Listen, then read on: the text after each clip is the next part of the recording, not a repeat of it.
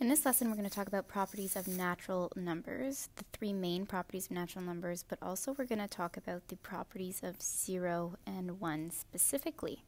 We're first going to start, though, with the three main properties of natural numbers that we are going to teach in grade 7. The first one that we're going to talk about is called the commutative property. And basically, the way that we can remember it is commute is a very good word. When you commute, you go to and from a place, whether it's school or work, and it's always usually the same distance. It might be longer depending on the time of day, but it's always going to be the same distance, no matter whether you go to and from or from and to. So we're going to split our properties into two things, really. We're going to split our properties into adding and multiplication. In terms of the commutative law, we're going to use A, B, and C as our natural numbers. So in this case, if A plus B is A plus B, it's the same thing as B plus A, right? It doesn't matter the order in which we rearrange these letters or these numbers if they were to be numbers. A plus B is equal to B plus A. And if we were to do the multiplying, A times B is the same thing as B times A. So for this sake, let's use real numbers. Let's say A is 2 and B is 3. So let's say A is 2 and B is 3. To prove it to you, 2 plus 3 is equal to 3 plus 2. 5 is equal to 5. So this is true. And just like multiplying, if I do 2 times 3, it should be the same thing as 3 times 2. And 6 on this side is equal to 6 on the other side. So this rings true.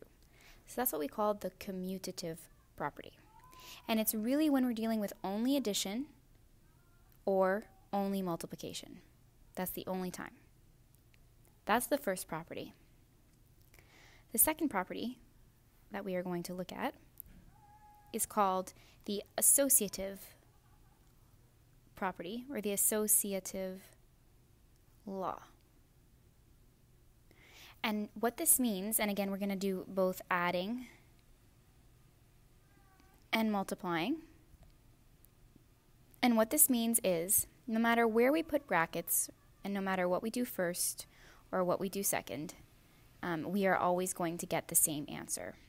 So we're still going to use the letters A, B, and C, just to give us our examples. And for this, it's just as though A plus B plus C is equal to, well, let me erase this because it's in the way, A plus B plus C, where these are in brackets. When we do order of operations, you'll understand the importance of brackets, but in this case, it's basically just telling you that the brackets are not important because we're just adding everything. And it doesn't matter what order we add everything, we will always get the same answer. It's kind of the same thing when we're multiplying. A times B times C, it's the same thing as if I did A, B times C. It's the same thing. And so for the sake of just showing you, we'll call A2, B3, and C4. And so if we're going to replace it in here, it would be 2 plus 3 plus 4. Is that equal to 2 plus 3 plus 4? If I do 5 plus 4, is it the same thing as 2 plus 7? Yep, they're both equal to 9.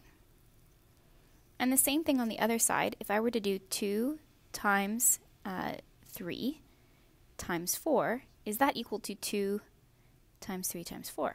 Well, this is 6 times 4, this is 2 times 12, and both of them are equal to 24, so yes, this absolutely checks out. That is the associative law. And remember, we're only dealing with just adding, just multiplying. No other operation will this work. And finally, the last property that we're going to look at is called, and it's probably one of the most important ones too, is called the distributive property or the distributive law. And this is very important when it comes to PEMDAS order of operations. But essentially what it is if you have something on the outside of a bracket where addition or subtraction is happening inside of the bracket, let me move this over. we can distribute this A inside, and we get A times B plus A times C. And I don't want you to get confused as to why these letters are side by side. We are implying multiplication. So what this means is if we have something going on inside the brackets, specifically addition or subtraction, and we have a letter just kind of hugging a parentheses or a brackets on the outside, we are going to multiply it to each of the nice letters or numbers on the inside of the bracket. So just like we did in the last slides, we're going to make A2, B3, and C4, just so that you can get an idea of what I mean.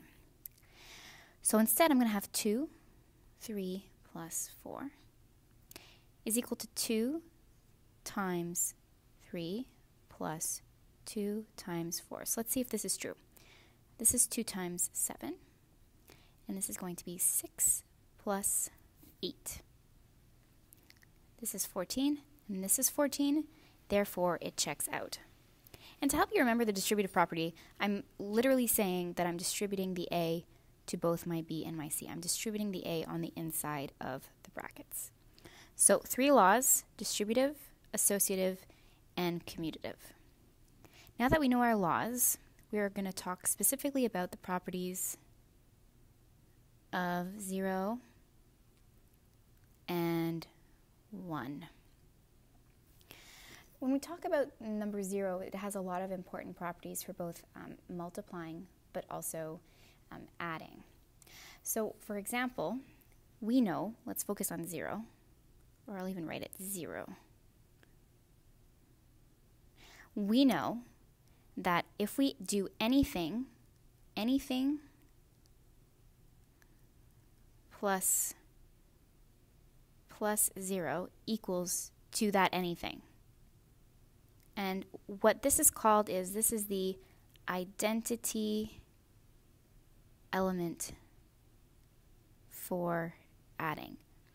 And the thing is we have the word identity. It's because it's literally not changing anything about the identity of any number. 2 plus 0 is 2. Doesn't change it. It's the identity. The same thing. 100 plus 0 is 100. Doesn't change anything. It's the same identity. So we call this the identity element for adding. The other thing that we need to talk about is what happens when we multiply anything times 0, it's equal to 0. So anything times 0 is 0. That's the other thing about 0. So we have one thing, two things. The third thing about 0, or you know what, let's go back to the multiplication here. 0 times 7 is 0, but also 0 divided by 7 is 0. But the third thing about 0 is, although 0 divided by 7 is 0, 7 divided by 0 is undefined, which we will learn about either in class or in another lesson. There's a reason why we can't do 7 divided by 0. I mean, if you think about this logically, you can't really divide 7 by nothing. You got to divide it by something. So we say it's undefined or it's an error. And one of the other things is when 0 is the exponent, anything to the power of 0 is equal to 1. And we will learn this when we do exponent laws in later classes. Anything to the power of 0 is 1. 9 to the power of 0 is 1. 100 to the power of 0 is 1. The only exception is 0 to the power of 0 is undefined. We can't do 0 to the power of 0. Undefined. I think those are all the very important things about the number 0. Now we're just going to talk about the number 1. Number 1.